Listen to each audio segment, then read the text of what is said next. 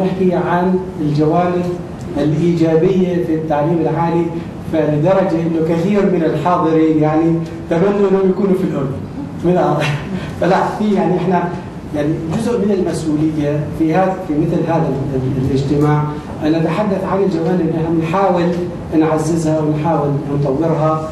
لما بنتحدث برا بنتحدث بلغة مختلفة ونبين الجو. هلا أنا بعد أسبوعين رايح كازاخستان برضه مع الاتحاد الأوروبي، سوف أتحدث عن الأوتونومي in higher education in Jordan. عن الاستقلالية اللي تفضل فيها، ويعني نتحدث عن 4 محاور في الاستقلالية وليس محور واحد. نتحدث عن الأكاديميك أوتونومي، نتحدث عن الأورجانيزيشن ستراكشر أوتونومي، نتحدث عن الستافينج أوتونومي وعن الفاينانشال أوتونومي. فبنتحدث عن يعني بالتفصيل عن هذه المحاور ال4. النقطة أساسية مهمة نتحدث عن النوعية، احنا نتحدث عن النوعية. الواقع أدبيات لكواليتي in higher education تتحدث عن 4 جوانب. الأدبيات أول شيء تتحدث عن موضوع الترانسفورميشن، إنك تنقل الطالب وتدخل المجتمع الجامعة من مرحلة إلى مرحلة ثانية. الجانب الثاني في الكواليتي اللي هو البرفكشن، تتحدث عن بعض المؤسسات هارفارد، اوكسفورد، كامبريدج، تتحدث عن البرفكشن انه كيف الجانب. الجانب الثالث fit for purpose اللي هو انت تحقق الغرض، هذا جانب من جوانب الكواليتي. والجانب الرابع value for money، انت تصرف بني تاخذ مقابل البني هذا. these are the 4 pillars of equality in higher education. لكن احنا نتحدث عن قطاع موازنته حوالي $800 مليون في 300,000 طالب، يعني بنحكي عن بين $2,300 إلى $2,400 بير ستودنت. خلينا نقارن صورة بصورة. الطالب في الولايات المتحدة الأمريكية بيكلف بين $30,000 إلى $40,000 بير يير. في بريطانيا بيكلف بين $20,000 إلى $25,000. بدول مجلس التعاون والخليج بيكلف بين $20,000 إلى $25,000.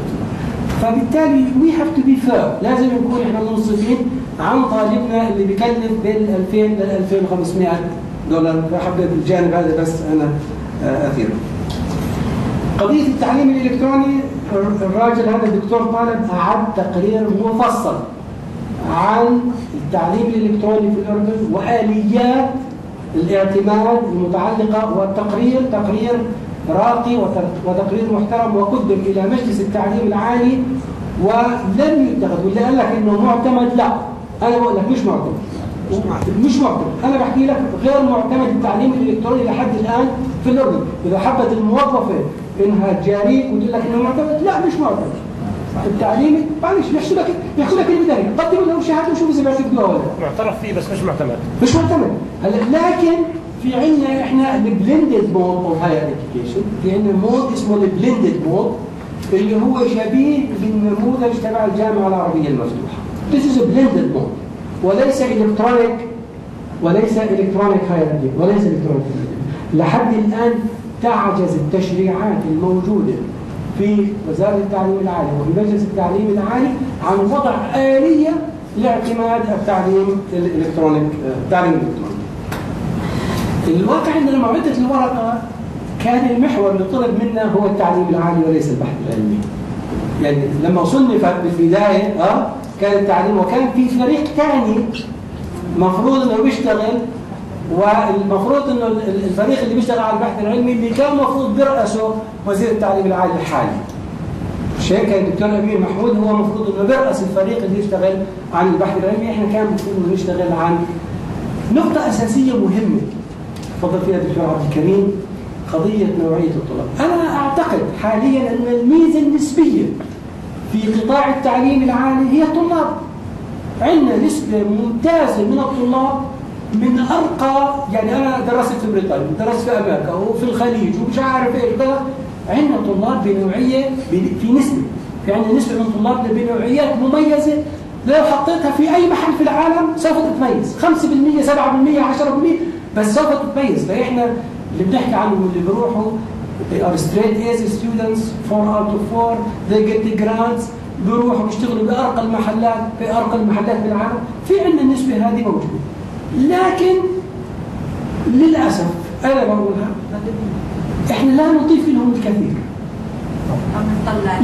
لا نضيف لهم الكثير. هم مميزين، وخاصة زملائنا اللي بكلية الطب اللي بيدعوا إنهم بيطلعوا طلاب مميزين، هم طلاب مميزين وليس أعضاء التدريس هم اللي بيخليهم بيظهروا تميزهم. عندنا مجموعة من الطلبة فعلا مميزين، نسبة محدودة، نسبة مقبولة. التعليم العالي احنا نطلع على جامعاتنا، طرحنا عليهم في أكثر من موقع موضوع الانداومنت اللي هي الوقف، ليه نظرية إسلامية أساسية ولا جامعة مطبقاها لو نحكي عن هارفارد عندهم 40 بيليونز، وفي هيئة مستقلة للاستثمار بخاصة بالانداومنت. احنا لحد الآن صرنا فترة بنطالب الجامعة الأردنية، الجامعة الأم، فكروا بالانداومنت وكيف نطور هالفضل. فقضية الخريجين، نوعية الخريجين مش عارف، في عندنا خريجين زي ما حكيت عمالهم يشتغلوا.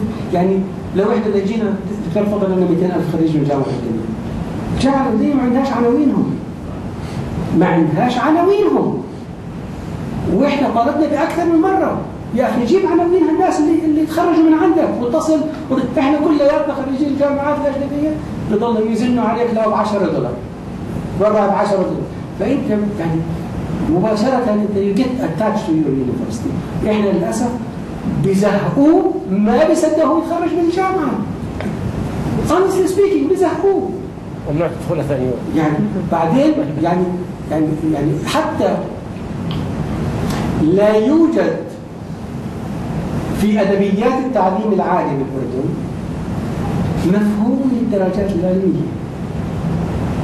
يعني احنا لما بنعرف درجة البكالوريوس أنهى بنجاح 160 ساعة في تخصص الهندسي، شو يعني؟ لا يعني شيء. لا